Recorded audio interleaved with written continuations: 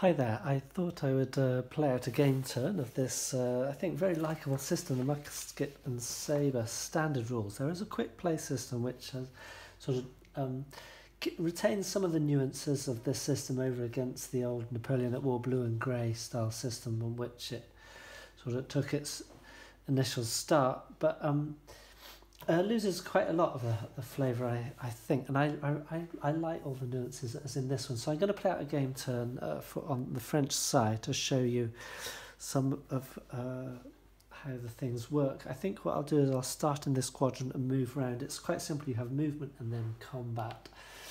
So I will zoom in on some quadrants, but maybe not this one, because these guys I think are going to be mainly retreating. You have here, these are disrupted markers, so units that disrupted have a variable movement rate.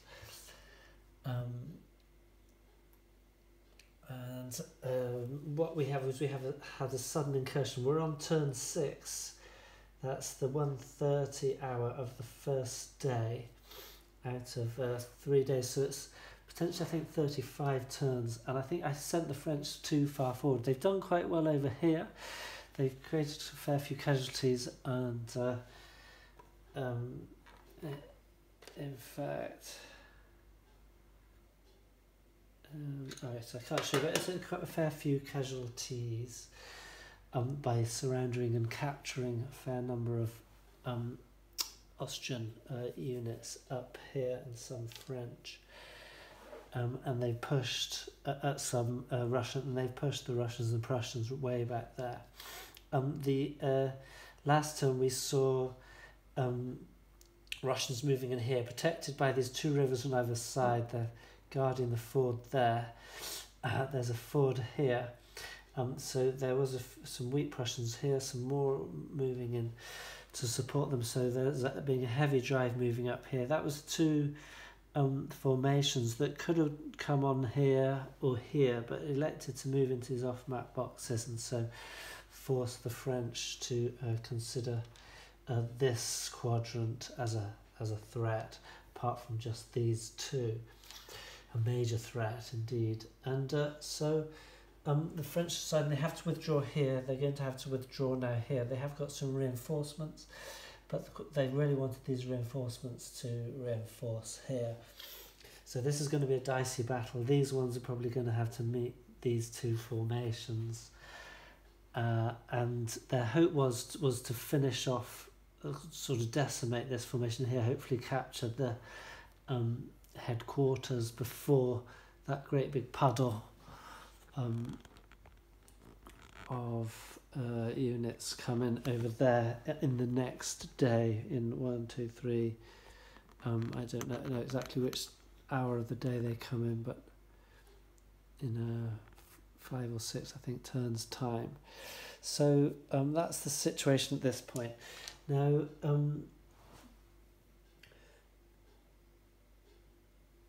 a unit that is in a zone of control cannot retreat out of it unless it has a higher movement rate or it leaves a unit behind.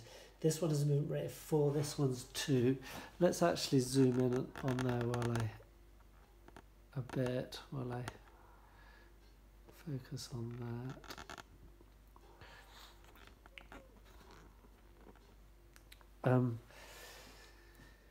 So we're trying to, we got artillery in the second line there. They can bombard over the front line, but really we need some infantry supports as well. And as you can see, with all these are French disruptions, and they have a thin line there. They were hoping to protect themselves along the river.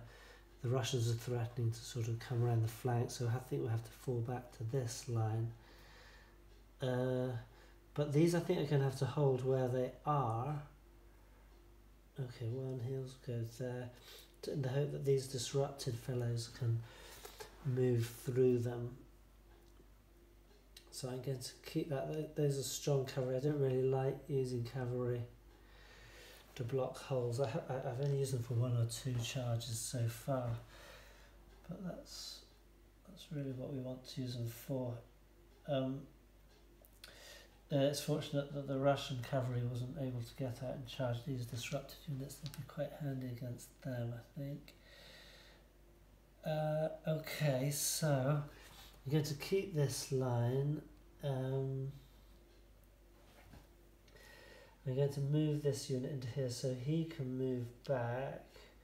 1, 2, 3. He'll go here. We'll move him forwards. If a unit is, say, 2 hexes away,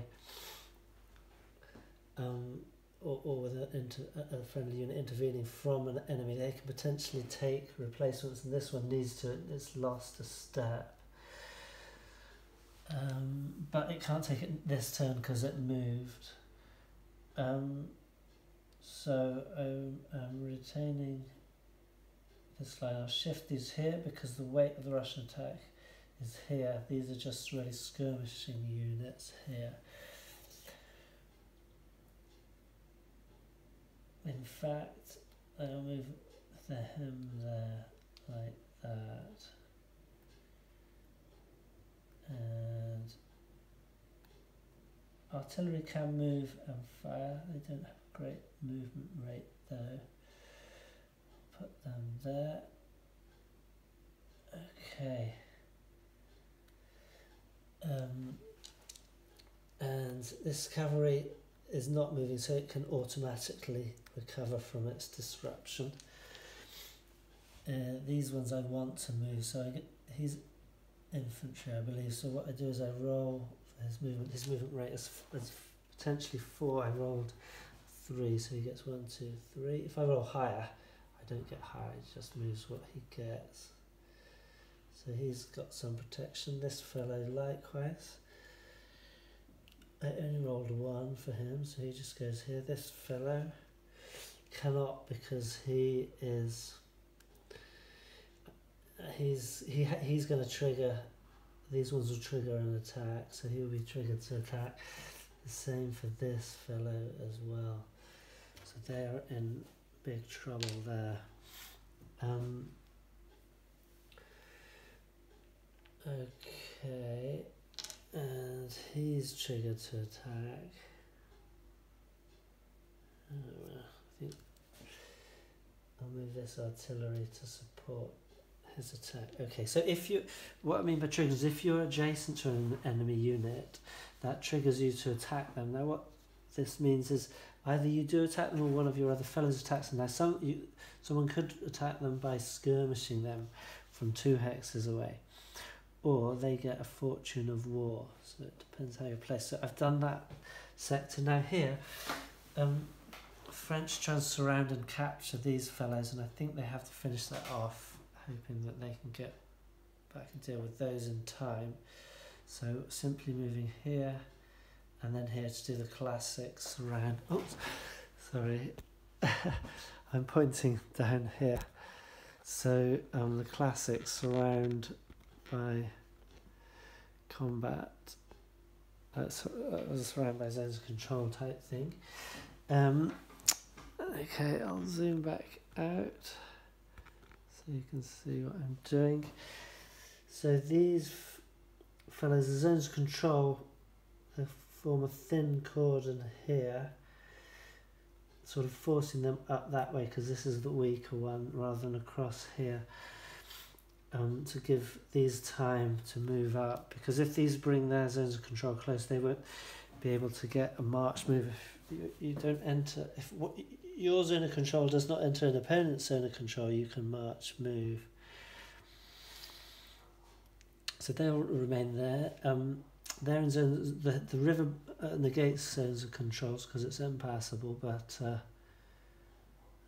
stream around here, but the ford there makes zones of control, so he would have to attack him.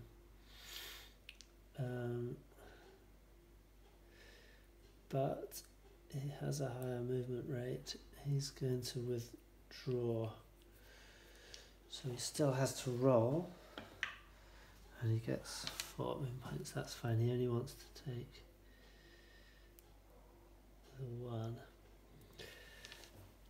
These aren't really a threat.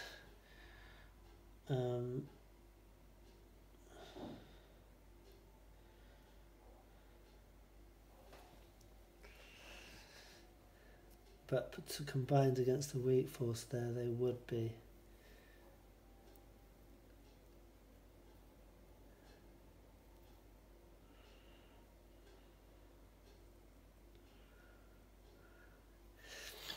I think 1, 2, 3 over the river, so that holds that line, and then 1, 2, 3. You don't want to go in the range of the artillery there. 1, 2, 3. Wow, that artillery has a movement rate of 6.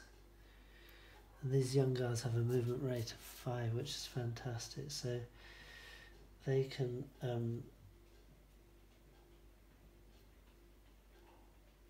bombard and skirmish those. And now over here, we're not really in the position for the coup de grace. We're still moving up units, and that's actually quite a strong line there on a river. So we want to dislodge them from that essentially. I'm waiting for these units to move up before I really engage in attack. So I think we need to take out, trying to come around here. So these ones are committed to attack. This one can move out. 1, 2, 3. So as to regain its. Oops, I should roll for that. Yeah, okay. So as to regain its step.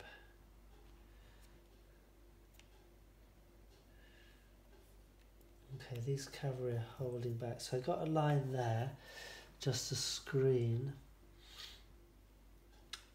1, 2, 3, 4. There's a little unit here. 1, 2, 3. That's running through the woods. And actually, we will borrow some of this cavalry. 1, 2, 3, 4, 5.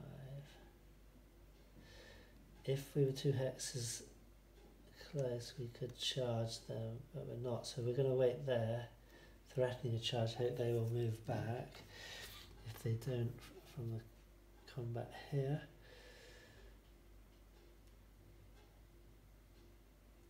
1, 2, 3. Okay, moving a stronger unit in place there. 1, 2, 3, 4. So just addressing my lines. 1, 2, 3, 4. He's going to take a replacement. So the French have 2 replacements a turn, and 1 every other turn for cavalry. So I've done their 2 infantry replacements this turn.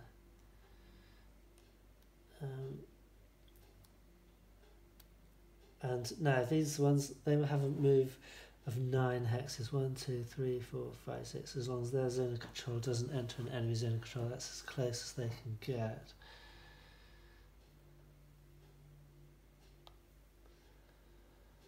Seven, 8, 9.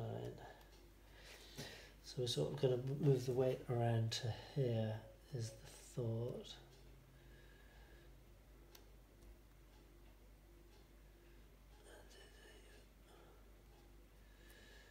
Okay, getting some charges ready. Here's Murat and his cavalry. So 1, 2, 3, 4, 5, 6, 7, 8, 9, 10, 11. Okay, they can't get there. A march move because of the zones of controls here, so they only get 8. I think that would be to there. I have yet to have used the Legion combat combat. Too nervous about losing them, and these ones can move down swiftly. I'm leaving up the 9th formation there.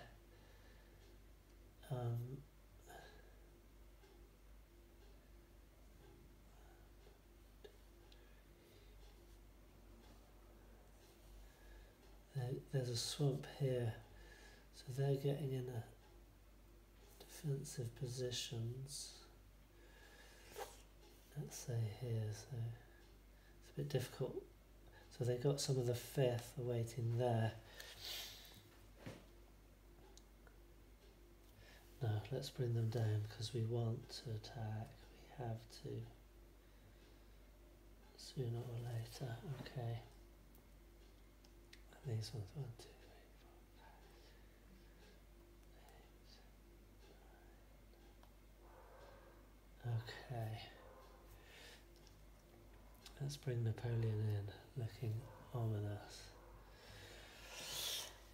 And first formation. It's good to keep your formations together because then they can combine in stacks to attack units. Otherwise, you can't do that. 1, 2, 3, 4, 5, 6, 7, 8, 9.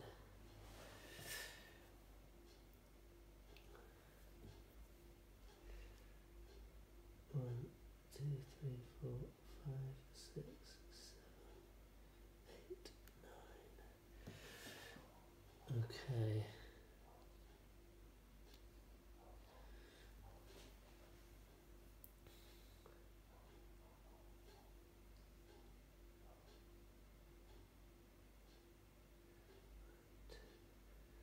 Three, 4, 5, 6, 7, 8, 9.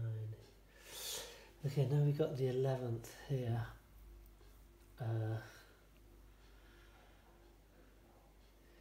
These fellas, they either have to come over the ford here or they're stuck. There's nowhere else for them to go.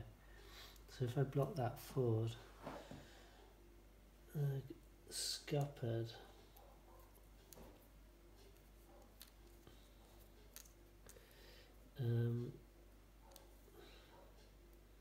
One, two, three. Do that,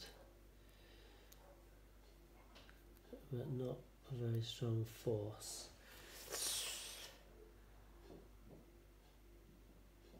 That's it. What can I bring on from here? 1, 2, 3, 4, 5, 6, 7, 8, 9. Couldn't quite make it, but you could provide backup, so we'll do that.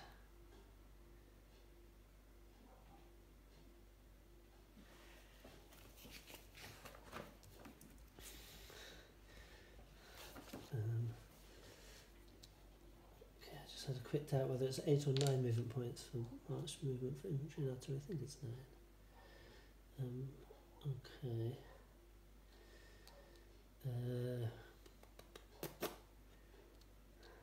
I'm undecided whether to bring them here or here.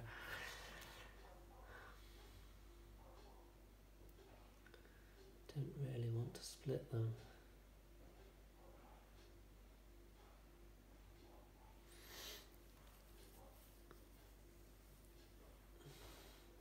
Let's assume this holds that. Maybe they can move down here, decimate these, and then move back.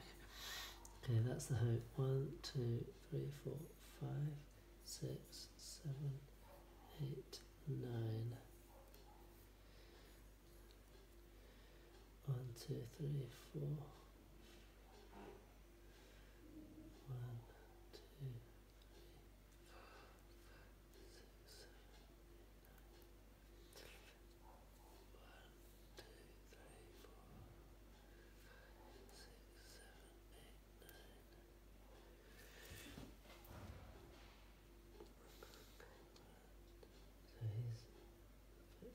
there. I don't know why he fell off the road. And there's one cavalry unit, 9, 10, 11, 12, 13. You can go there just, he's very weak. I'll bring him around here. Just for backup. 1, 2, 3, 4, 5, 6, 7, 8, 9. Okay. So that's all the movement. Now we go to the combat. So this fellow is obligated to combat or I offer a fortune of war to the enemy. Now, if you are disrupted, I don't think you can fight. it's halved when attacking, and it can't enter an enemy zone of control, but it's already in one, and it would have to fight both of those. It could only fight one, so it's going to fight this one. Well, it's halved again because it's attacking out of a river. That would give it a 1, because if you halve twice you go down to a 1. It's going to give 1 fortune award anyway. So okay, it's going to attack this one, but it's going to be a disengagement attack. Now, I've done a handy dandy thing. You see here the combat results table. You can see it's standard. Then I've annotated it to try and show, because you can have disengage attacks, skirmish attacks, charge attacks, cat attacks. Get off! Did you see the cat on the thing there? Okay. And the others all change some of the combat results. So I have ta-da. So for example, a skirmish attack, it's no effect all in this area, a defender retreat in this area, and the defender checks morale. If it fails, it retreats in this area.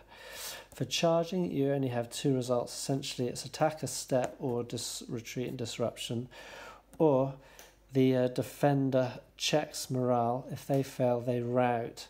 If they don't, then it's attack or step loss or retreat and disruption, the attacker's choice. So in a charge, you either take a step loss or you have to retreat and disrupt, both quite bad, or you will rout the defender. Very nice to have that option. But you can see, trying to figure that out by converting all of these, all D results into DMX is a bit of a nodule sprain. So I got this. Anyway, so we're on a disengage. So what we have is 1 against 2, so the differential is -1.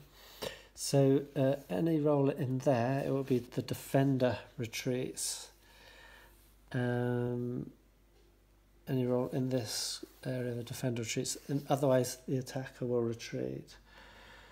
So at -1,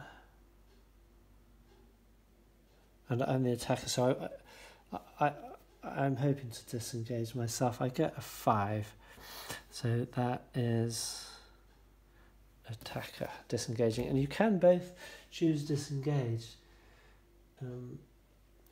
So yes, so sorry, just to clarify, as the attacker I was hoping to get an attacker retreat for my disengagement. If the defender had chosen disengage, then he would have disengaged. If he doesn't, then I have to check this table for the actual result, which would be attacker step loss, attacker retreat anyway. Well, no, in fact, I've factored that in, so attacker step losses. So that was my option, and I actually got a retreat result, so I can retreat up to 3 hexes. 1, 2, and 3. I'll do it into there with my other friendly disrupted fellow. And yes, as a defender, you do get to advance after combat if the attacker retreats, and you can advance into an adjacent hex, which I've done there, not into just the defender's hex. So there's lots of these interesting wrinkles in this system. So we've got another one here. Again, I'm going to choose retreat or disengage. The attacker's not choosing disengage. I mean, the defender's not. 1, 2, 3, 4, 5, 6. The defender's only choices are either to choose disengage, or if they have cover, they can choose counter attack and counter charge. So I'm 2 against 6, differential of -4, and I roll 3. So -4 again, and I roll 3. I'm going to have to check here. -4, 3. Attacker retreat. I missed that. I missed that on my table. Okay, so there's actually even more chances for retreating in the disengage than I have indicated for the attacker. 1, 2. Okay. And they're not going to advance on that, so here I have to attack, and it's going to be 6, 7, 8 against 6. I'm not going to retreat, I'm just going to risk it. And I rolled a 2. -2, 2 is a circle retreat anyway. I'm just going to retreat. No, I don't want to retreat into that bend of the river. Ah, I forgot. I had the artillery behind that. Was going to bring it up to a 0 differential. Is that going to still attack or retreat? Oh well, so I can go back into that hex. And that time they do elect to advance. Not really necessary because the things they move next, but in this situation. So that's that. Then we go to the old classic surrounded. So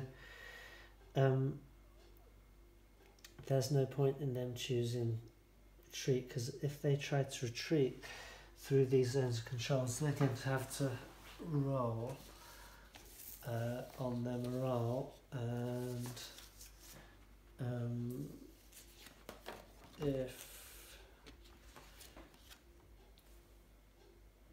if it fails at check, it routes, and as you route, you become disrupted, and if you go through another enemy zone of control, you can get routed off the map. Eligible to come back 2 turns later, but still.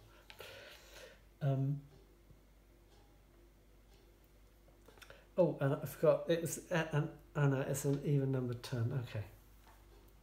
So we got straight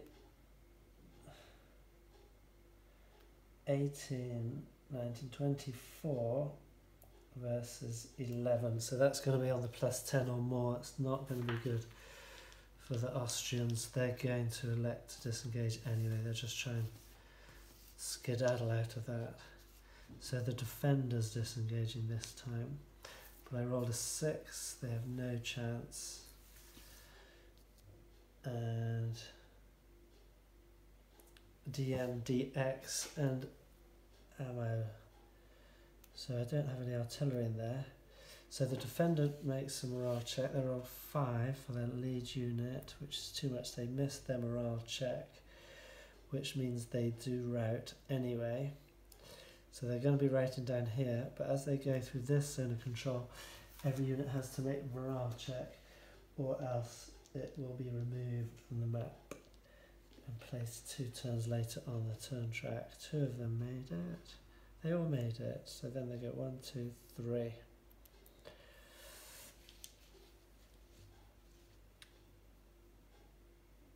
And against a rout, your opponent can move 2, so they're going to move 2 that way. Okay. Then here we're just going to have some skirmishing supported by bombards. So you use the movement rate to skirmish. So that's 7 against 5, 6, 7, 8. So that's +1.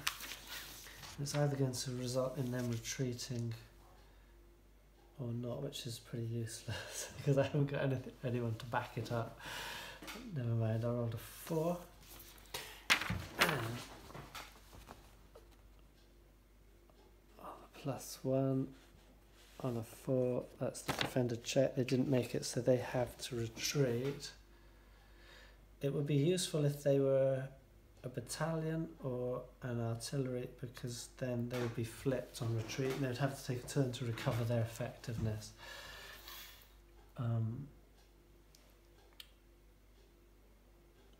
Okay, if I get a Fortune of War, I could potentially whiz a unit quick. You get a free move for one of my units, so that might not be completely wasted. Here I am against artillery, so it's 5 against 3.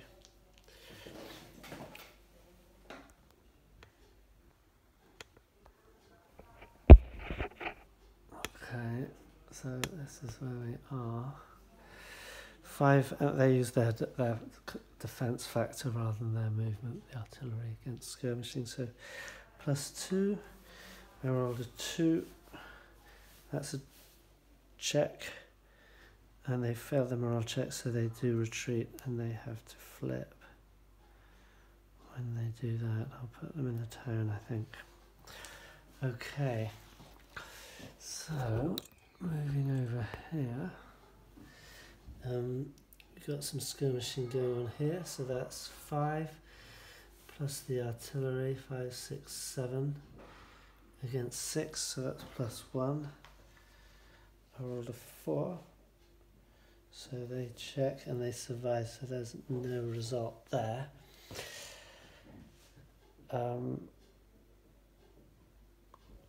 Moving up, so here it's effective because these are just battalions.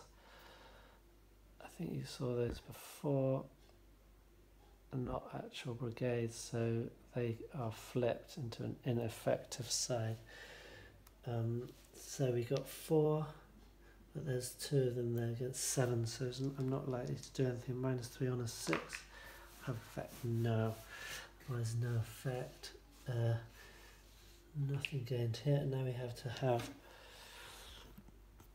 an attack up here. So that's 6 against 1 on that battalion.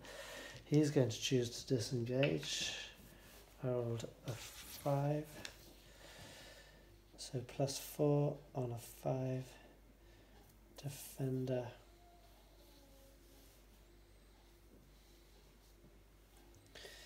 Is out of luck. He has to make a morale check. He missed it, so he's going to rout. 1, 2, 3, and he's disrupted. I can advance, and I think I will, because I want them to fight. I want to sort of pin them for combat. We're going to press around here as soon as possible as the French. And then here we have got, potentially could counterattack with these cavalry. As you saw, it's quite risky there. I would be on cavalry have a normal combat strength. This one has normal combat strength of 1, morale of 3, movement of 6. Some cavalry have a movement of 8. These are heavy cavalry. That they have their charge number is heavier, is higher than their standard combat factor. So if you charge with them, so these are only 1 step. So if they take a step loss, they're gone. It's not crucial at the moment. They're going to disengage.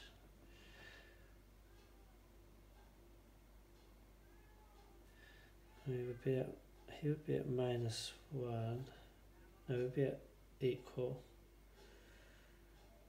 It would be 50-50 whether they're successful or not. So with the charge, so no, they're just going to use their standard combat factor. So that's 4 against 3. So that's on the disengage. No effect for the disengage. +1, I rolled a 6. Defend retreat anyway, as it happened. 1.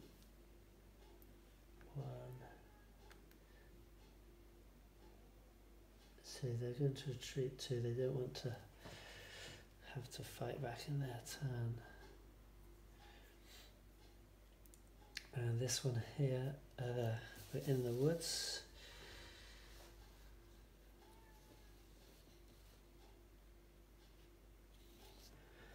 We're both in the woods, so it's the same. So we have +3, 6. So he's morale check. He writes 2, 3, and he's flipped.